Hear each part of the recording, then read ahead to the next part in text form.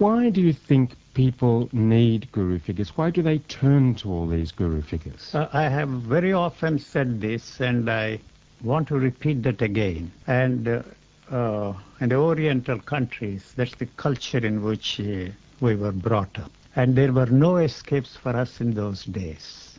See, religion was the only escape for people.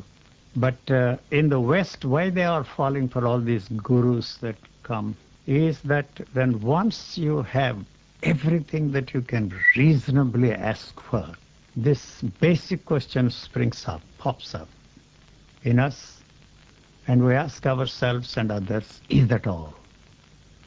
And we are not ready to accept that's all, you see. We have been brainwashed to believe that we are all materialistic in our thinking, in our way of life.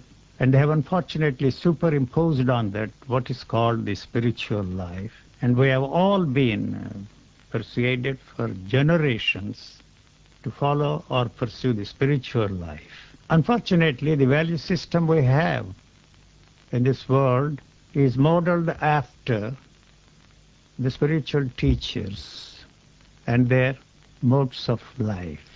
And that placed before us the model of a perfect being, whereas nature is creating perfect species. And perfect species are quite different from perfect beings. That is why there is this suffering, there is this misery.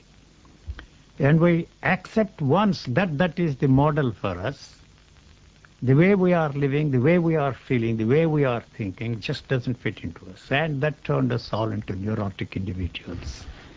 Well, not all of us, I suppose, but still, certainly there is that element perhaps in any seeker. Yeah, but that applies to every mode of thinking, not necessarily the religious thinking of mine. I maintain that all things are born out of the same, is the thinking of man. You may not agree, and your listeners probably will reject that when I say, and I say it with great emphasis, that thought in its very birth, in its content, in its expression, in its action is fascist. Maybe quite different from the political ideology called fascism, but it wants to control everything. One basic demand of us all is that we believe, and also there is a need to believe in things, and that is exploited by not only the spiritual teachers, past, present, and probably the teachers yet to be born, will force us to believe in something what they are saying. And the political ideologies are exactly the same. All the political ideologies, nothing but the warty outgrowth of religion. But you yourself have had some kind of enlightenment experience, haven't you? I think it was in 1967 in Switzerland. What do you mean by the word enlightenment? What were you freed from? Yeah, I am freed from the demand to be enlightened.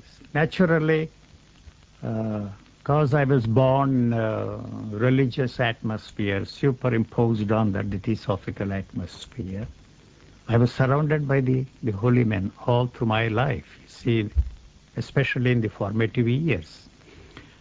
And I found, rather I was intrigued when I discovered that there was a dichotomy in their lives.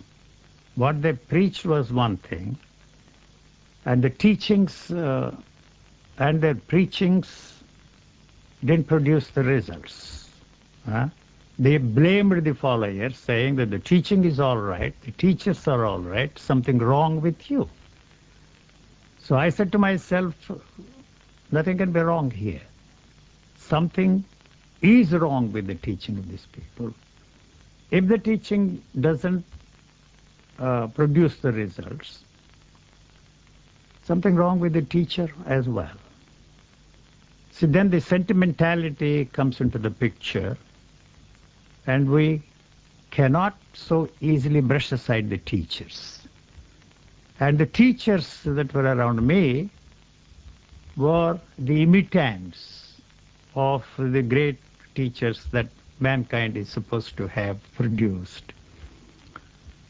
And this was really my problem. You see, I did not call them hypocrites. I did not call them this, that, or the other. But why am I interested in enlightenment? Because I was brought up in that atmosphere. The be-all and end-all of our existence was to attain enlightenment. And then when once the whole traditional background went out of my system, I switched over to psychology, to science, to modern contribution of the thinkers of our today. And I didn't discover anything original there.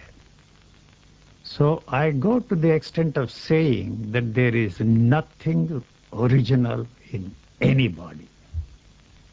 I can say that the thoughts I think are not my own, the feelings I feel are not my own, and the experiences I experience are not my own, because all my experiences are born out of the thinking process. So there is nothing original. I have a friend who is one of the top film directors and is also the biographer of my book. And I tell him always, don't quote the source, you're always original. And I discovered in my own way, and I still maintain, that this human body is nothing but an extraordinary computer with tremendous innate, inborn intelligence unparalleled. And the intellect which we have acquired through repetitive process, through study, through this, that, and the others is no match to that. I am not here to give a talk, but let me say what I want to say. And so I, somehow, it hit me one day, like a lightning or an earthquake, that there is no such thing as enlightenment at all. And why the hell have I been pursuing this, wanting this? And everything that is there in the book I have, through the help of my own thought, experienced myself. Anything that is there you can experience. Is there anything that I can experience? I do not know. So it occurred to me, and still I maintain, that what you do not know, you cannot experience. What we know is always a second-hand, third-hand knowledge that is passed on to us from generation to generation. And then that switched on to me and put me in a situation where I wanted to want something which nobody else wanted. Everything I wanted, you see, was what they wanted me to want. Is there anything that I want other than what they wanted me to want? Then I found that there was nothing that I wanted to want other than what they wanted me to want. But it never occurred to me that is also a want, to want something that others wanted me to want, and not to want what they wanted me to want. And so it hit me so hard, like an earthquake or a lightning, and finished the whole thing. And what happened? Has anything happened? I don't even know. So I am certain that there is no such thing as enlightenment at all. And this certainty that dawned on me as a result of flushing out of everything that everybody said and experienced before you, left me with the extraordinary way this body is functioning.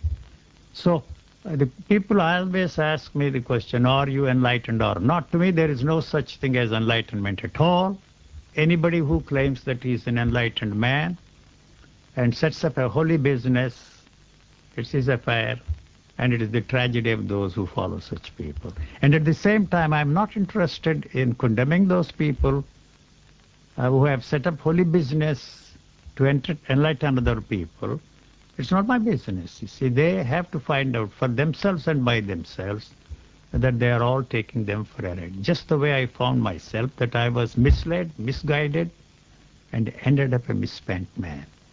So it's not my interest to free them. I'm not a missionary in that sense, to free them and free them from their teachers. You see, there is a demand. Obviously, they are supplying the demand. So we are ready for the shoddy piece of goods. You know. I'm not sure with your message whether you will. I know that nobody will accept. Ever get a pink Rolls Royce? I don't know. Try and buy one Rolls Royce car. Huh? It's not a joke. You see. 96 Rolls Royce cars or 360 Rolls Royce cars is a joke. You know, those people who give, denying themselves the basic things, put them there. And it's an easy way of living, you see, for them. They try and function in this world. Many of those people, I call them Krishnamurti's widows, or Rajneesh widows, and divorcees of the teachers that we are having in our midst. And sometimes I use a very crude expression, tarts and harlots who go to every guru. That's the kind of people that come to see me. And so I decided, you see, to go public, if I may use that word, one day, and try to use this media to communicate whatever I want to put across to those people who are not actually caught up in this kind of a thing. But everybody is caught up in something or the other. You see, whether it is a political ideology or religious ideology or name it, you see. So as I said at the very beginning, we have to believe and we need to believe. We also need to understand, don't we? I mean, that is a basic human desire, to understand the world. Do you feel that your message is helping people to understand, or is it just lulling them in some way? No. You see, this was my question and the demand to understand myself and the world around me. When once the demand to bring about a change in you isn't there, the demand to change the world also is not there. And what is the instrument that I am using to understand myself and to understand the world around me? So I never questioned. You see, when this thing dawned on me, what people call enlightenment or transformation or any word, it really doesn't matter, dawned on me, I said to myself, this is not the instrument that will help me to understand or that can help me to understand anything else in this world, me or the world around, and there is no other instrument. So this is a dark message. No, it is not dark message.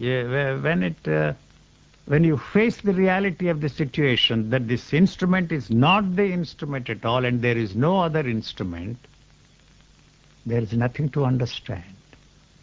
You see, but I never said to myself there is nothing to understand. This finished the whole thing. And I did not get up on a platform and come, ye people, and listen to me. I have found something. I have understood something. I am a teacher, you see, combining all the other teachers that existed before me. Finished. That was the end of it, you see. So when people come to see me, I just point out, look here, you see, I can discuss any subject from disease to divinity, and I have opinions on everything in this world. But at the same time, I know that my opinions are no more valid than the opinions of, you see, the fellow who is sweeping the floor there or collecting the garbage. You see, we think that, you see, a religious man or an enlightened man's opinions are very important and that will help us to understand something. But as far as I'm concerned, my opinions are no more important than the opinions of anybody in this world. Well, Uppaluri Krishnamurti, you don't believe in originality, but it's still quite an original position for a guru. Thank you very much for talking with me this evening.